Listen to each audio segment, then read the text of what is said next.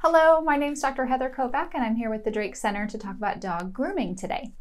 Dr. Kovac, how important is grooming and hygiene for my dog's health? So grooming your dog is very important. We do see a lot of patients who come in and they're heavily matted or they have burrs in their fur, trapping foxtails, things like that. So it is very important to keep your dog groomed, but every dog is different on how much grooming they need. Do all dogs require grooming? They do require hair brushing and also nail trimming for sure. So the nails grow continuously, obviously, throughout the dog's life, just like our toenails and fingernails do. So they do need to be trimmed. Now, some dogs wear them down with running on hard surfaces like sidewalks or concrete. They'll wear them down. But most dogs do have a little thumbnail. It's called the dew claw, and that never touches the ground. So that one does need to be trimmed pretty regularly in all dogs. What do I need to do when grooming my dog? So you need a hairbrush, of course. You'll need nail trimmers. There are specific dog nail trimmers that we like, but if it's a really small dog, you sometimes can get away with the human nail trimmers. That's usually preferred to get a real dog clipper.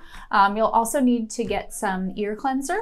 We sell some here, but they do sell things like that at pet stores as well. So wiping out the ears every time that they have a bath is important, just to remove any buildup and also to check to see if the ears are red or there is a lot of discharge. That's the time to come and see the vet. So hairbrush, nail trimmers, and maybe some ear cleaner. How does regular grooming contribute to the good health of my dog? So keeping dogs clean is important for their skin health and their nails, of course, keeping them short. We sometimes will see animals come in and their nail is so overgrown that it's actually curving around and puncturing the pad of the foot, which is very painful, but also can get infected. Dogs who have very dirty skin are more likely to get fleas or matted fur, which then they can get skin infections underneath that. If it gets wet, they can develop hot spots. So keeping your dog clean, the coat and the ears and the feet are very important for their overall health. How soon should I start to groom my dog? Really, when they're young. I mean, you want to start out young just so they get used to the grooming, so they're not afraid of the hairbrush, they're not afraid of having their nails trimmed. In fact, we encourage puppy owners from the get-go to start working on just handling their toes, because it seems like nail trims are kind of a scary thing for dogs. So if we can get them used to having their feet handled, their nails handled, and accept the nail trimmers when they're young, it's going to make your life so much easier down the road, not needing, to really hold them for it. They'll just be used to it. Speaking of puppies, what should I do for my puppy's first grooming?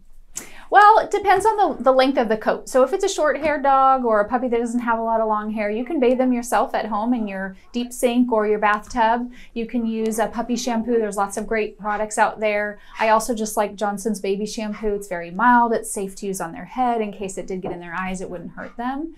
So bathing them regularly, of course, depends on how dirty they get with how often they'll need to be groomed. And then just brushing their coat. Again, getting them used to the brushing and not that it's a scary thing. So really right away, you want to get them used to it. How often should my dog be groomed? That depends on the breed. So I have 2 dogs at my house that never get a tangle in their hair. That's just, they have short hair, it doesn't get matted. But another dog might need to be brushed every week to make sure that they don't get mats. Some dogs, their hair grows continuously and they need to have hair trims, but just brushing really regularly to prevent mats is important. But that really depends on the breed and also the activity level of the dog. If they're running around outside and getting burrs and stickers and things like that, you'll need to remove those as soon as you find them. Last question. What dog grooming services does the Drake Center provide? So we provide bathing services. So a bath in the tub. We have a HydroSurge bathing system that helps get the shampoo all the way down to the skin. We do a blow drying, full brush out. We also have a cage dryer where they'll go in the cage and have warm air circulated to fluff them up after the bath. We trim their nails. We clean their ears. We also express their anal glands if necessary. So those are the services we provide here. All right, you guys, if you have any other questions about dog grooming, feel free to give us a call and let us know. Thank you.